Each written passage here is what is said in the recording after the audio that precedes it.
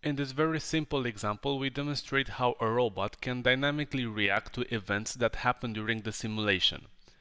As we can see, on the via point P1, I have inserted a wait command so that the robot will not move until the signal move forward is true. So, I start the operation. The robot will begin moving and, as expected, it will stop after reaching the first point. By checking the simulation monitor, we can see that the robot is indeed waiting for the signal move forward to become true.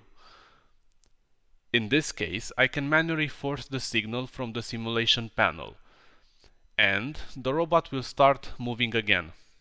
So we see now that not only can we validate the motion of a robotic operation, as in the case for traditional offline programming, but we can also very easily handle signal exchanges and validate the robot logic. In the next example, I would like to present a more complex situation. A robot must pick a part from a tray where the position of the part can vary on the z-axis.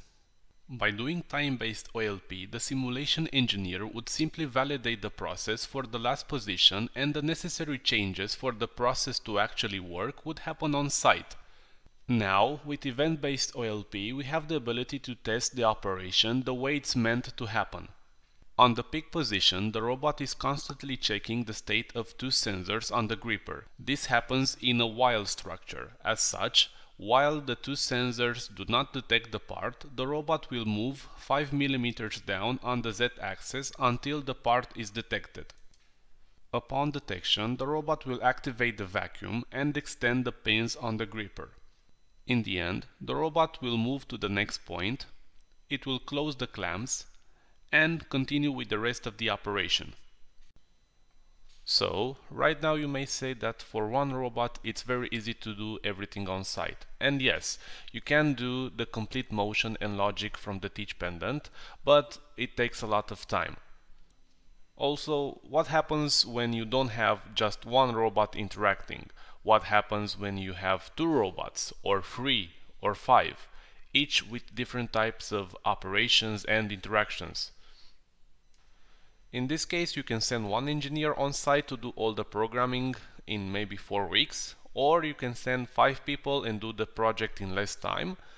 But we can all agree that this is very expensive. It keeps resources locked on the same project for a long time, and there is always the case of safety hazards. With Process Simulate and event-based OLP, you can have one engineer to do the programming in a week from home or the office. He can output the programs that will be used on the real robots, and then you can have only one person that tests and validates the robot operations on site. As a last note, we now have the ability to quickly develop a collision-free motion trajectory for multi-robot systems, optimize motion and cycle times, determine and manage interlocks and interferences between robots, handle changes that might come from the design department.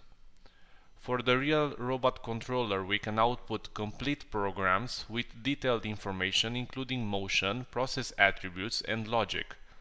And finally, save up to 70 or 90% of the time spent in motion planning and interlocking.